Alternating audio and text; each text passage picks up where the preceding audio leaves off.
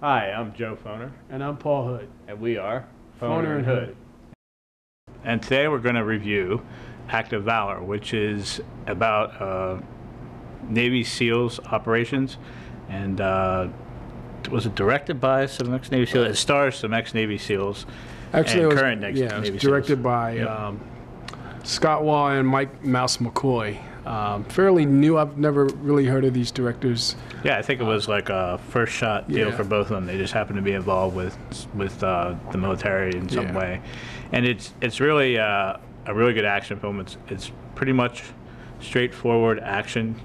We're not getting Shakespeare in theater here, so that's going to be our review today, and we'll start out by getting into our point counter. I'll elaborate a little bit. Yeah, the concept behind the film was that they wanted to use real and ex and current Navy SEALs. In fact, I read a little bit about it. It said that some of the SEALs had to go back on active duty in the middle of shooting, and so they had to delay shooting somewhat. But they're basically trying to present this is what we do on a regular basis, to help protect the country, that sort of thing. Yeah. And they used actual military personnel. I don't know if they use actual military weaponry. I think they use live rounds. Yeah. The point of the film really was to try and get you to portray to the audience, show the audience basically what goes on on an op, Right. and Yep. the And operations move probably just as fast as they were portrayed in the film. So, Right. so it's pretty accurate. Yeah, I mean, I will say some good things about the film. The first part is if you like action films, this is your gig. Definitely. I'm not typically an action film type, but I appreciated how they used the situations to build up the drama and the intensity. Some of the scenes were a little bit like a roller coaster. You get that rush, like you're watching the end of a football game or something, and the drama was really well developed.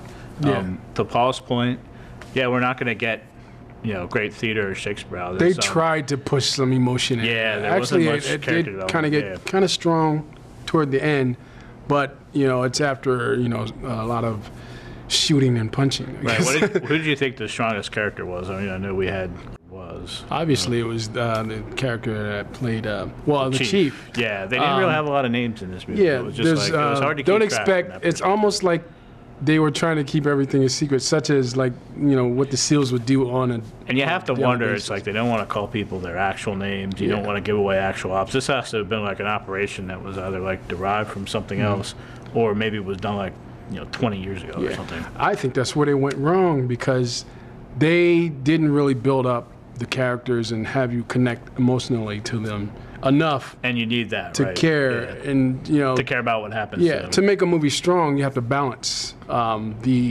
If you're gonna have action adventure, you got to balance it with something emotional, which a lot of movies struggle. To do nowadays. I mean, that's a concept in reading too. Yeah. Is you want to make a character somebody relatable. That's people's access point into the movie.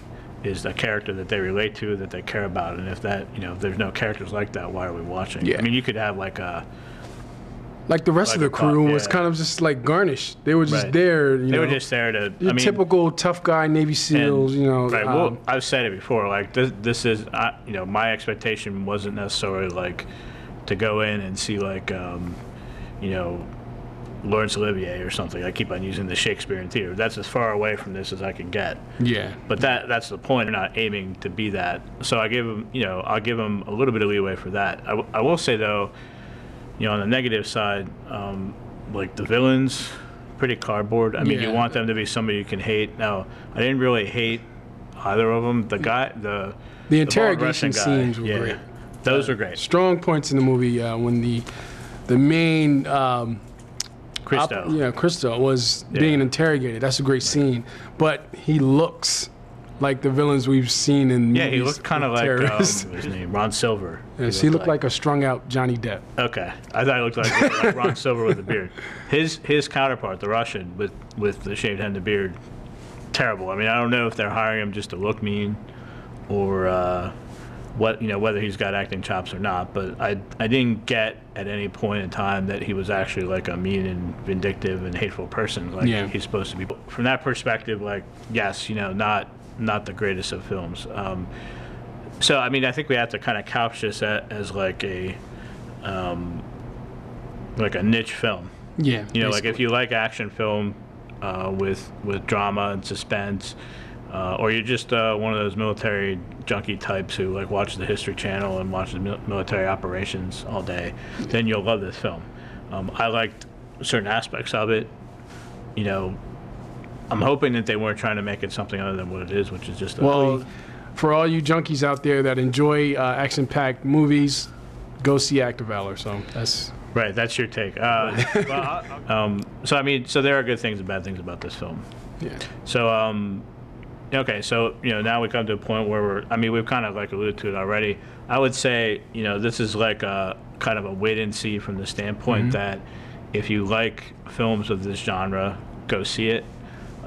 If you want to see like character development and plot development and ups and downs and plot arcs and that sort of thing, then probably not for you. Yeah, this is not a rounded. I made it through it. It's not a rounded film. It's pretty much your basic. Like, a little bit of emotional connection. They try to draw you in with the chief and the wife, with the the child on the way and everything. But which incidentally was I don't want to say unsubtle bit of foreshadowing, but you had to know the whole film. Yes. And we're not going to give anything away by saying that. But yeah, we don't spoil. That's not what we do here. so it's kind of a wait and see for me. What do you think? Kind of. I would say wait, see it if you wait like and it. see it. Yeah. Go see it. Check it out on Netflix. Go to the theater if you're really into this type of film, but don't expect much, and you're going to get exactly what is advertised, which I respect their honesty. Right. Yep. They're not. Yeah. They're not trying to make anything that isn't. Hopefully. Yeah. So you've been watching our review of Act of Valor, and be sure to check us out on Facebook, Foner and Hood Movie Reviews, as well as the accompanying video on YouTube. And also be sure to read my review this week on penlive.com at Film Clips for Film Clips with Paul Hood. And so this has been Foner and Hood. I'm Joe Foner. I'm Paul Hood. And we're out.